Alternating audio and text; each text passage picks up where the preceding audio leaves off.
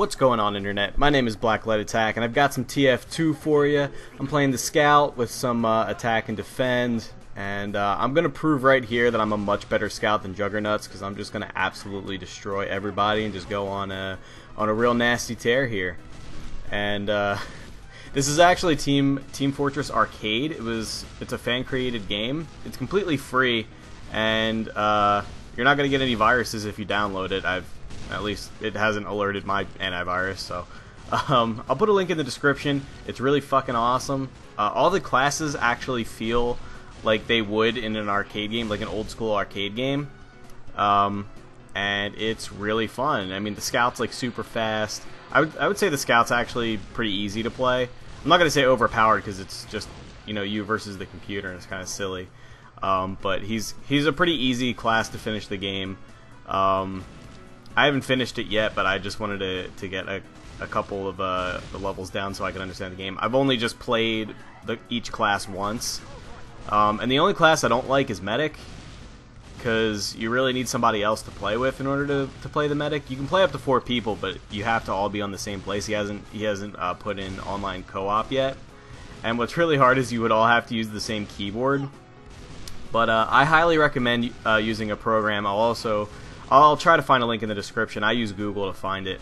It's a program called XPadder, and that'll let you take any gamepad, any like controller that you plug into the computer, and assign keys to it, so that basically it makes any game joypad compatible by assigning the keys from your keyboard onto the controller. And you could see it like a single player in this game, first player in this game uses WASD to move. So basically what I've done is I've bound up on my D-pad to W, for example, and then left to A, down to S, etc. And then the jump and attack buttons, which I think are H and U for some reason. And you can see it happen if I open like a text document and then hit up on my D-pad, it's going to type W. So that's basically what it does. And that made it a lot easier to play this game. I like it a lot with the controller. So I can now say that I play TF2 with the controller. But anyway, that out of the way, I highly recommend playing this game. But with that out of the way, I wanted to let you guys know that I put a video up on TGN. It's my first episode of Pokemon Leaf Green Nuzlocke, and I thought it went really well. I actually put a lot of editing into it. You may be wondering how I could edit Pokemon, but you'll see.